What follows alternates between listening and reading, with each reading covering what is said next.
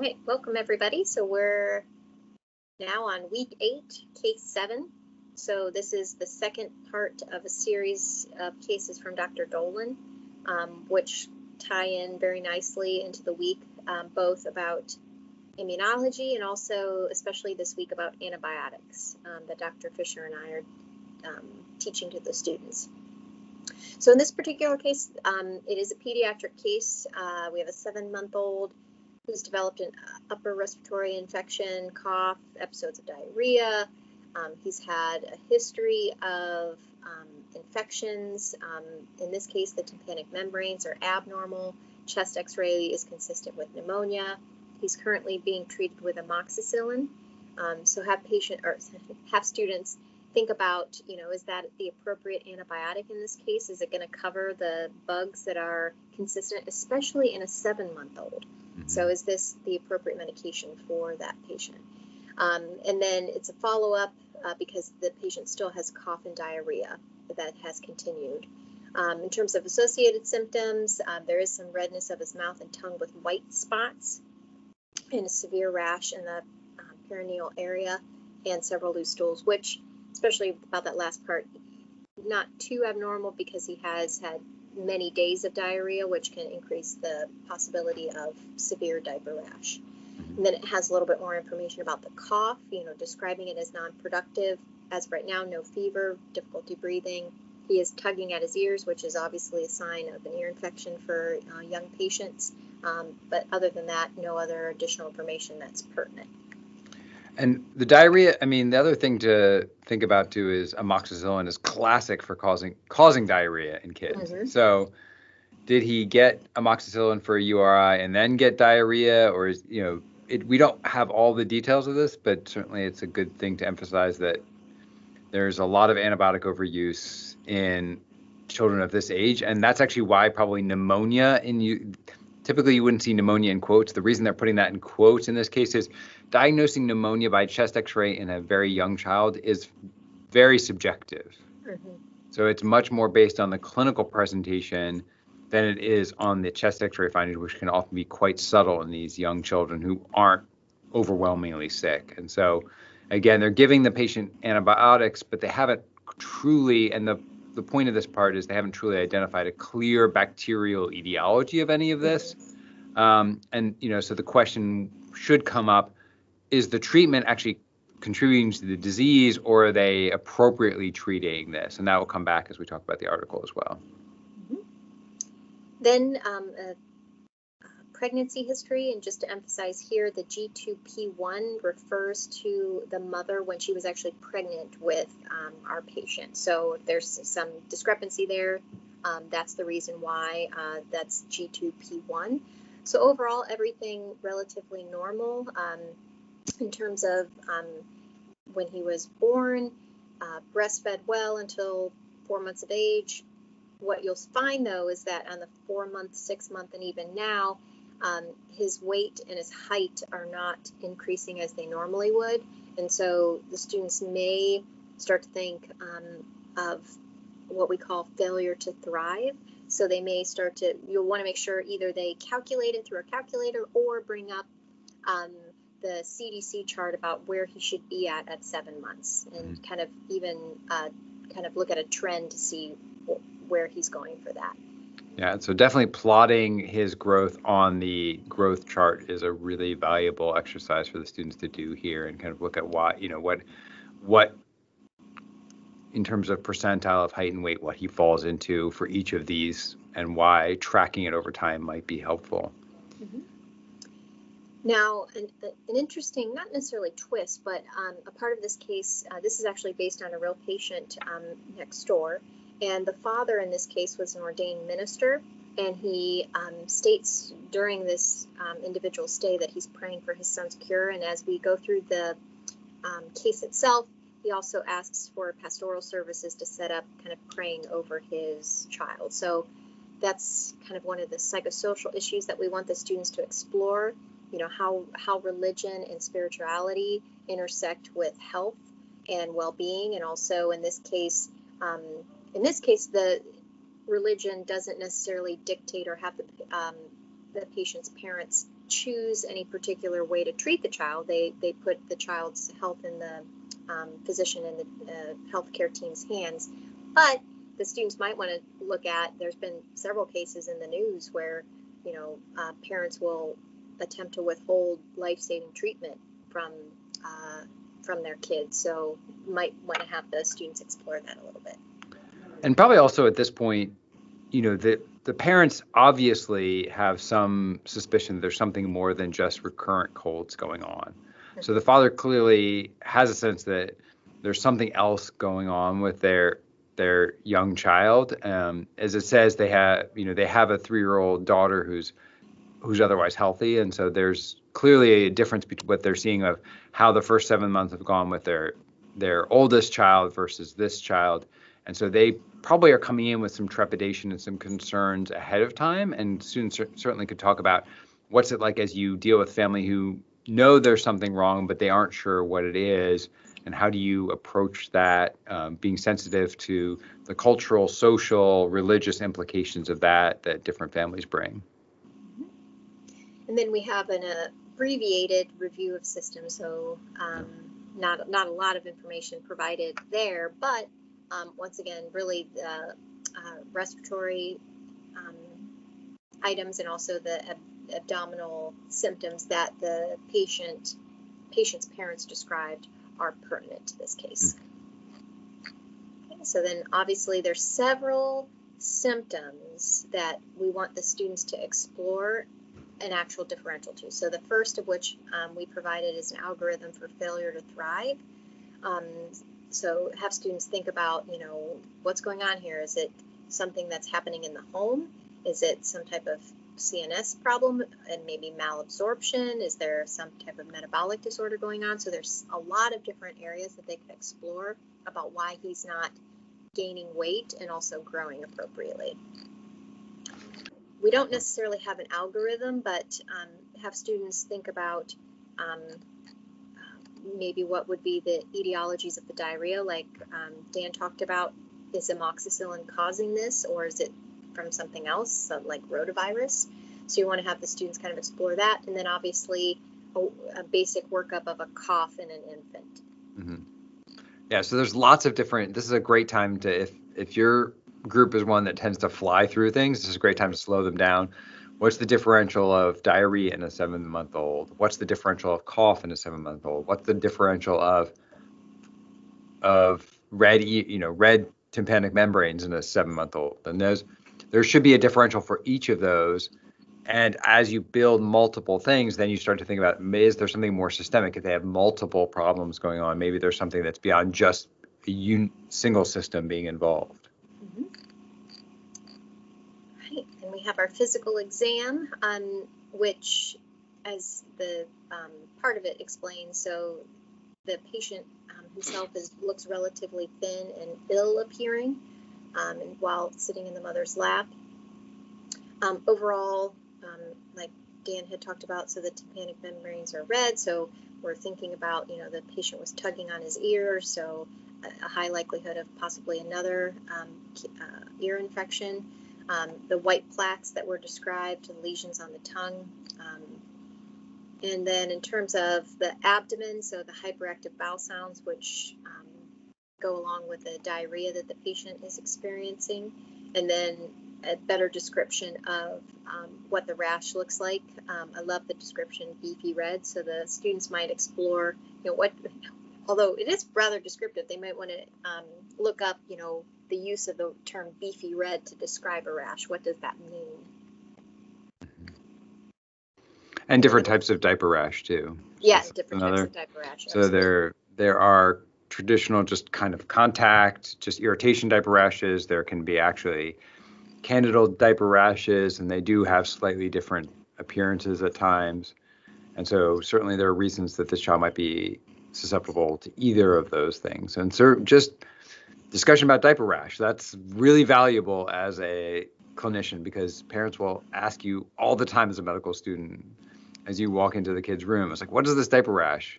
So very relevant, I think, to their clinical practice. Again, I think this is a helpful case that illustrates why the history can give you a differential. So we haven't examined the patient. We can do a differential just based on the history.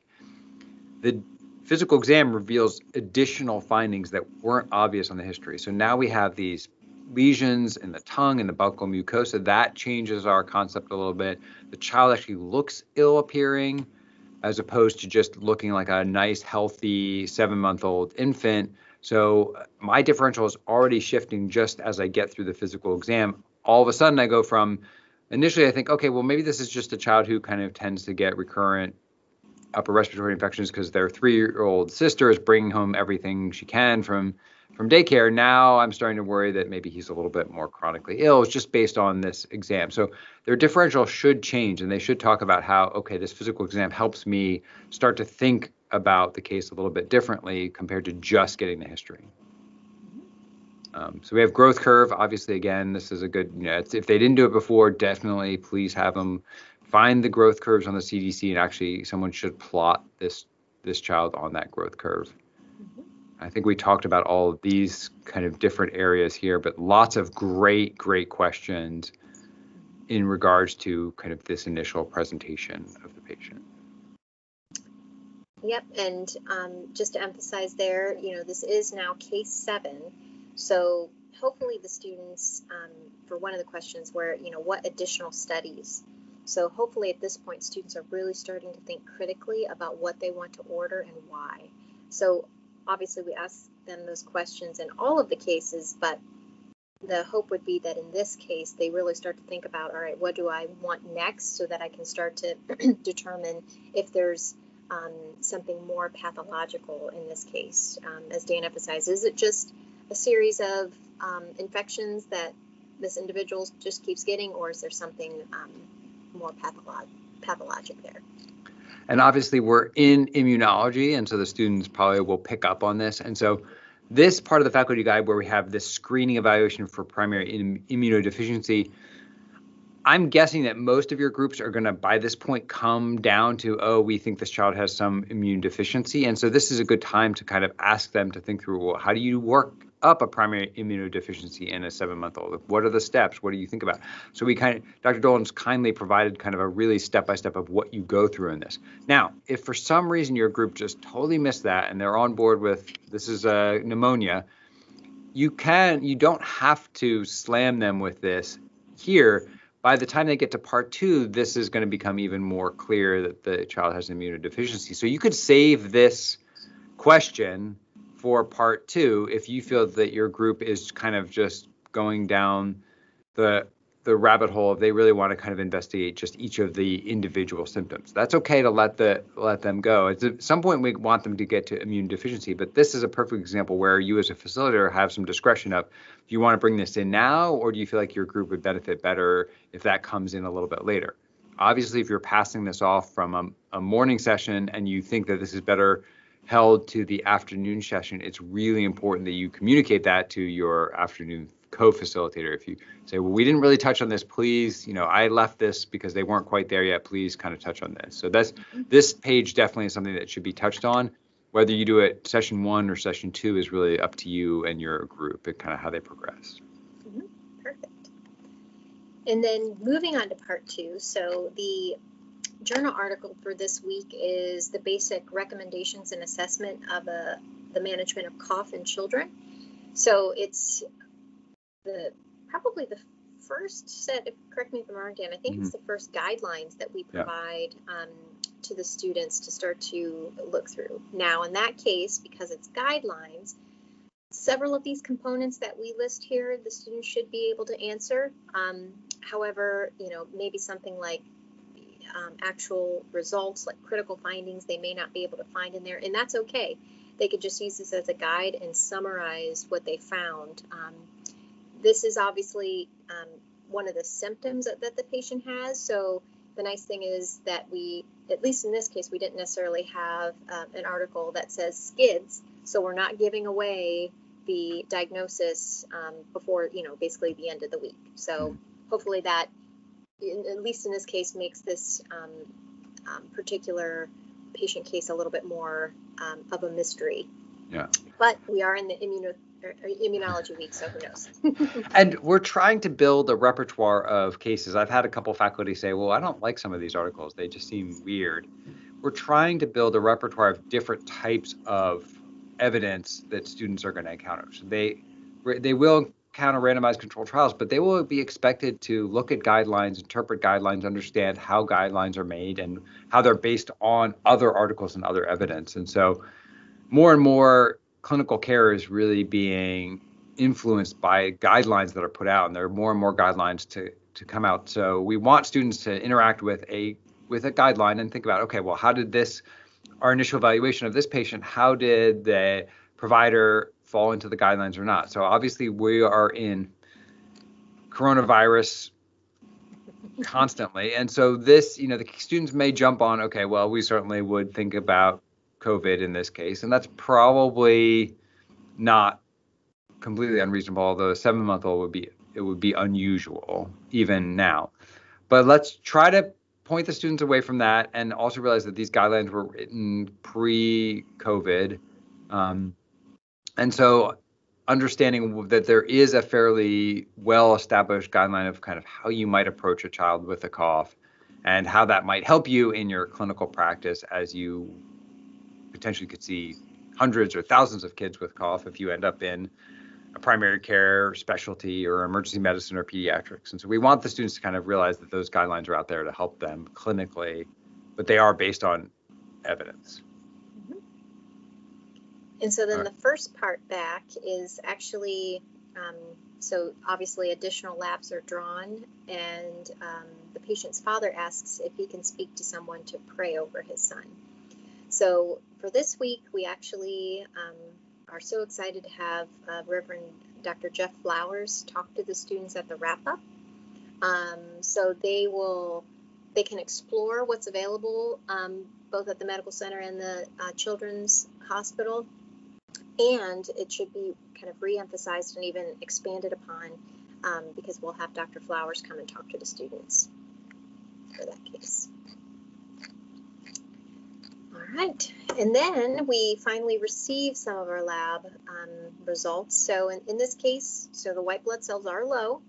So normally in an actual infection, you would, they can be low in some instances, but in most cases they are high, and you would see in several instances as well too, that you would see a left shift in the neutrophil bands, but this is not happening in this case.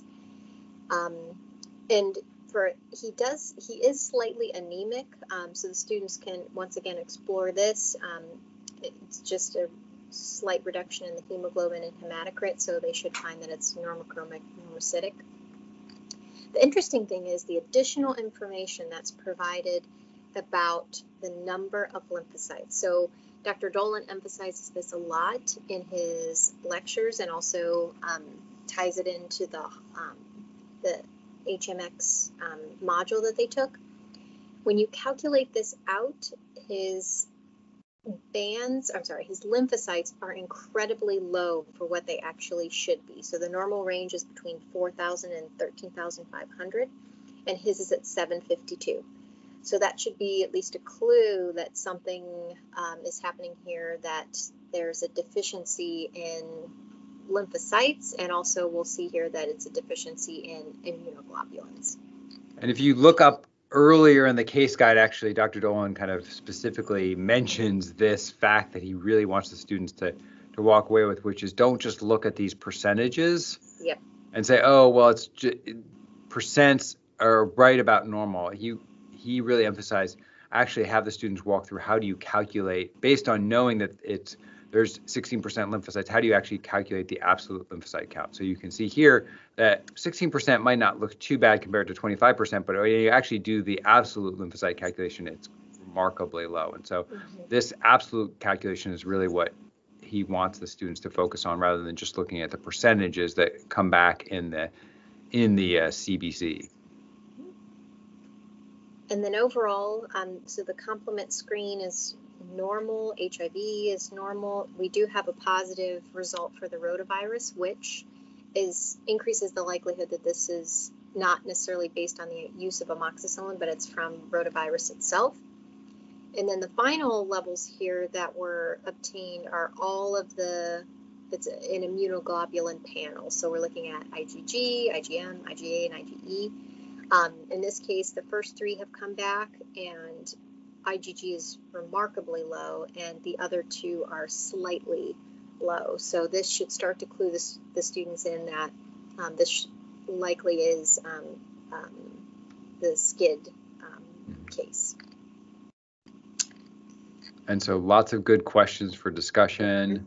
Again, positive rotavirus, and this is a very kind of a pretty interesting thing to think about. So again, in this child, because they are immune deficient and they were vaccinated with a live vaccine, they actually are now infected with rotavirus because of the vaccine. And so that's kind of yes, they do have rotavirus, but it was an iatrogenic etiology. And so thinking about how sometimes we can actually harm people if we don't have the full picture.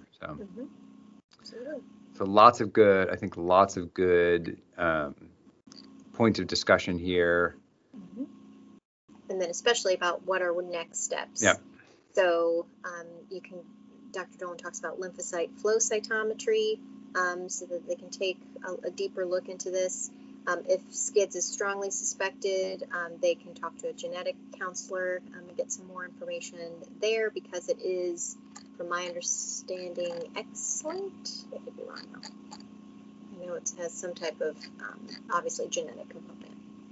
All right, and then, and then it goes into, for suspected, what measures should be taken prior to any type of stem cell transplant. And then what we'd like the students to do is actually read this article, which we'll have available to them. And if you scroll over that, it will take you directly to it. And it's about David Vetter, who I think was the original Bubble Boy or something like that. And so it's an article about the kind of trials and tribulations and some interesting thoughts by a patient who has it. And it dives deep into the psychosocial and ethical issues within the case. All right, and then on to part 3. So any of those areas that they needed to explore a little bit more, students can have the opportunity to describe that to their group starting Friday morning. And then we get some final results about the lymphocyte flow cytometry, which hope would be that they had asked for that. And so it gives some markers on different lymphocytes. So no cells on or no markers for CD3. Of those studied, 99% of the cells had the CD19 and only 1% had CD16. And so then Dr. Dolan goes into a description of kind of what that means. And so that is leading them down the path of this is a likelihood of a patient with SCIDS. And then there's basically additional evaluation about genotyping and seeing whether they have a particular gene that is defective. And so there isn't a lot of information in terms of quantity, but in terms of on Friday, these are things the students could start to piece together. They've now had most of their immunology lectures and all the HMX modules. So they should start to kind of be able to piece this together a little bit more and go a little bit deeper, even though there's not a lot of information for this Friday session. This should take a fair amount of time for them to talk through this, and this would be a great time to go through. Okay, what did you learn about immunology? What do you know so far? What are your learning gaps? What are your deficiencies? How are you gonna? If you didn't understand half of this stuff, you should by now. And then how would you go about? What is the next step in kind of helping you fill the whatever gaps you have in terms of understanding this? Immunology gets very complicated very quickly, and so this is a good time for the students to kind of see how they feel about kind of where they are in their level of knowledge. All right, and so the final thing is he does have a mutation that's X-linked, so I was correct there in the beginning. He has the IL-2RG gene, a mutation in that particular gene, which basically doesn't allow his body to create the necessary antibodies and some other deficiencies, which makes him at a much higher likelihood to get all types of different infections. And because of that, this is also contributing to his failure to thrive, because so they need treatment, like Dr. Dolan points out, immediately. It's a true medical emergency, so patients need a bone marrow stem cell transplant as soon as possible. And he goes into even the survival rates of that. And basically, this patient was lucky because he talks about survival rates decline rapidly after 6 months. So it is wonderful that the patient was brought at that time period, and they found out what was going on, so that they can go ahead and treat him with a stem cell transplant. And that is the end of the case. Mm-hmm. And if we also, so in the student section, I have this particular article for them to look at. It's on part 3, so they're welcome to click on it. It's not the article that they need to evaluate for the case, but it provides the newborn screening for severe combined immunodeficiency and also different types of T-cell lymphopenias. All right, everyone. That's week 8.